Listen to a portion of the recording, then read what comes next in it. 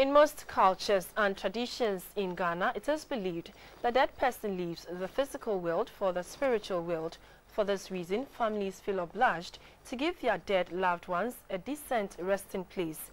In the Ashanti region, it is common to see houses built over graves. GBC 24 visited some cemeteries in Kumasi and gathered that the cemeteries quickly get full. With a huge housing deficit in the region, there's now pressure on land in the Ashanti region. The wisest king who ever lived mentioned in the Bible book of Ecclesiastes chapter 6 verse 3 that if a man bears 100 children and lives for many years, so that the days of his years and his soul are filled with good, but he does not have a good burial, he is no better than a stillbirth. Similarly, in Ghana, most cultures consider the dead as living in another world and hence must be treated with dignity. In most communities, cemeteries are allocated to some prominent churches, the Islamic community, chiefs and members of royal families.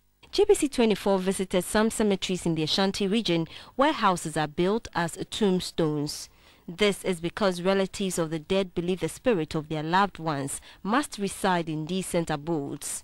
In contrast, members of the Islamic faith bury their dead without tombstones. The graves were only covered with topsoil, hence maximizing space. At the Kumasi Public Cemetery in the Setre South District, Mr. Samuel Idupoku and Kofi Asenso were supervising the preparation of the burial places for their dead loved ones.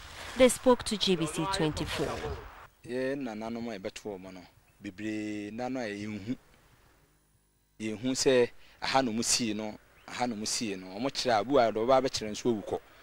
But we see can say the picture bosso.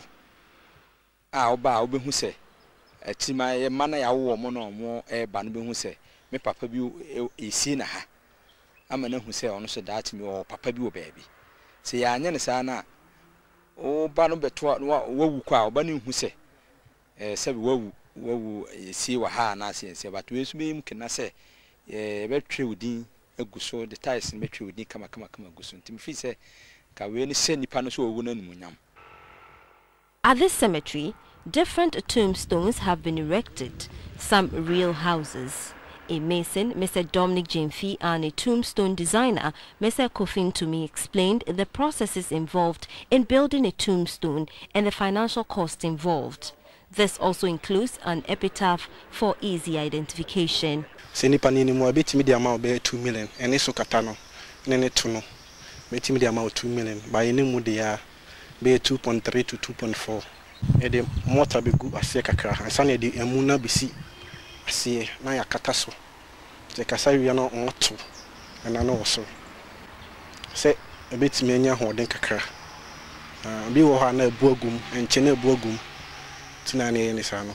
The District Environmental Health Officer, Mr. Kwekupoku, is concerned about the latest development of building houses over graves. His office is responsible for the issuance of burial certificates. There is different fee attached to these kind of burials, so that if you want to have a tomb, there's a fee that you need to pay.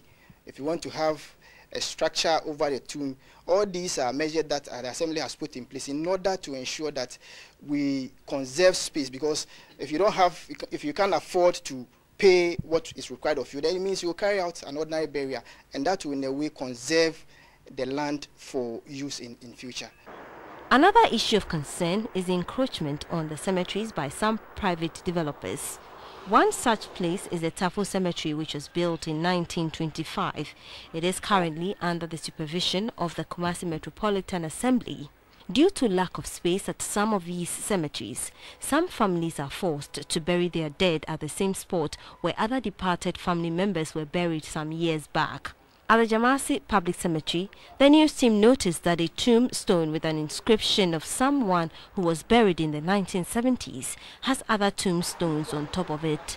2 bodies have been buried at the same spot. The Setre South District Chief Executive, Mr. Edward Ayekwao, spoke about what he experienced about cemeteries when he once traveled to Germany, and says he has suggested that to the opinion leaders in the community. In his opinion, Only mausoleums meant for chiefs and queen mothers must be situated within the township, while public cemeteries be relocated to the outskirts of the town. We have to come out with a scientific way of managing cemetery. It should be a very serious concern to the government. Relocation is the best.